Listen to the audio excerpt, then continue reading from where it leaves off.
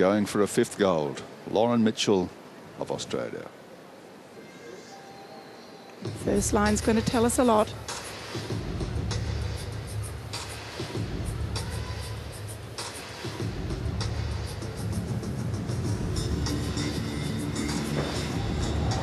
Oh, just stays in. No, that's going to hold her out of the gold medal, I think.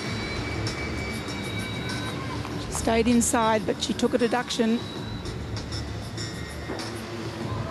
It's all right, but it's a bit low.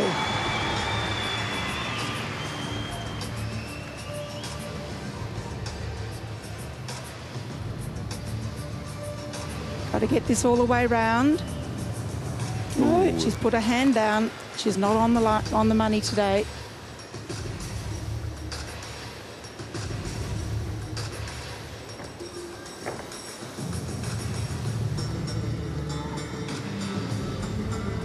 Combination line here.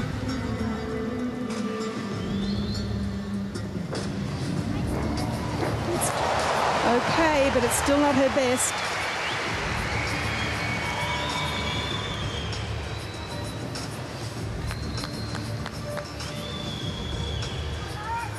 And each of the elements just a little bit off today.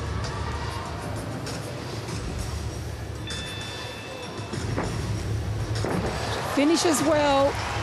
But the consensus seems to be that she'll be denied a 5th gold. And you can see it in her face. It wasn't her best routine, and I think Kansas outperformed her today.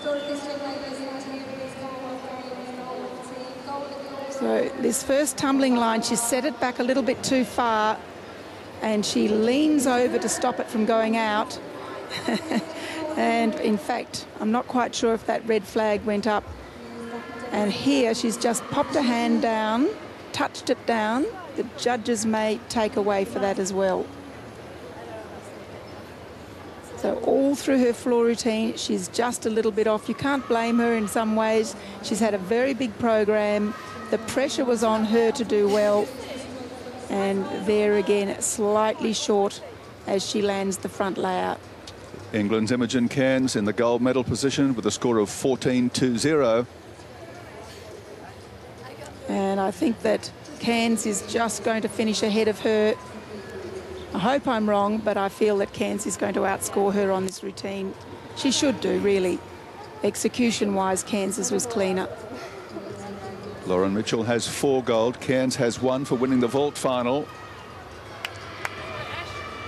So I think Mitchell's going to end up with 4 gold and a silver. It's still brilliant, and I'm pretty sure Cairns is going to come in ahead of Mitchell on this occasion.